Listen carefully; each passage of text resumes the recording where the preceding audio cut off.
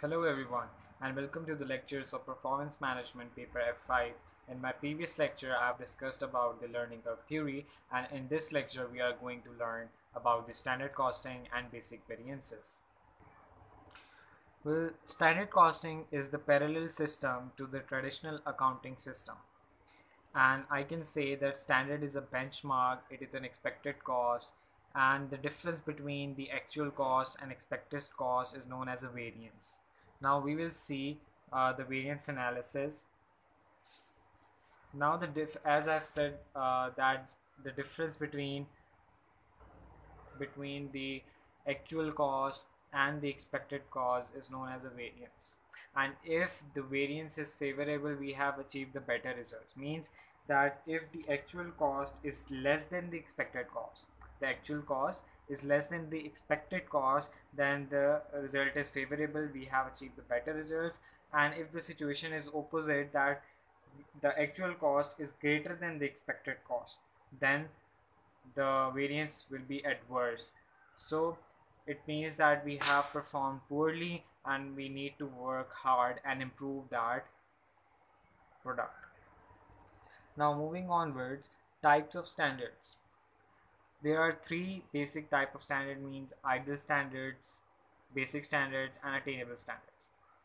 Ideal standards assumes the perfect working condition where there is no allowance for any loss, for any waste, and any machine breakdown, and it can be used as a long-term organization goals. But this ideal standard is available in every mission statement. This ideal standard is available in every organization, but this standard is not useful. This standard is not achievable because it is not possible that in the production there is no losses, there are no wastage, and there are no machine breakdown. There are some minor losses going on when the production is going on. So this is not an achievable standard. Now basic standard is a long-term standard which remains unchanged over the years, and then comes the attainable standards known as the realistic standard, or you can say the achievable standards. And in this there are some allowance for the material losses, there are some allowance for the wastage and machine breakdown. So this standard is achievable standard because there are some minor allowances for the losses, and it is used for budgeting and budgetary control. Now the importance of variance analysis. The importance of variance analysis. Why it is important? It is important for cost control, that if cost is increasing, then we should need to control that cost.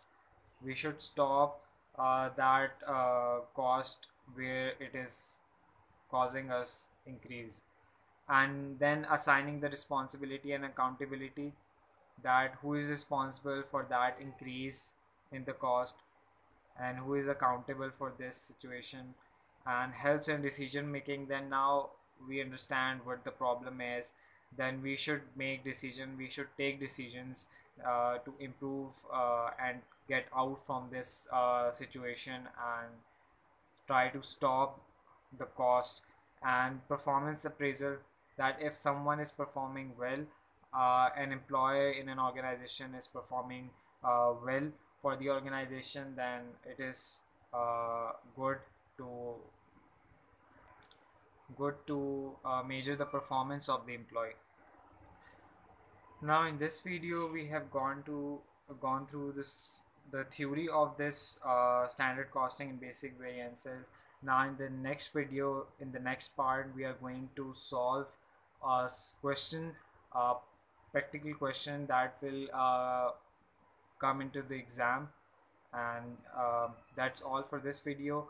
And if you like this video and if you learned something from this video, then do like and share my video. Thank you.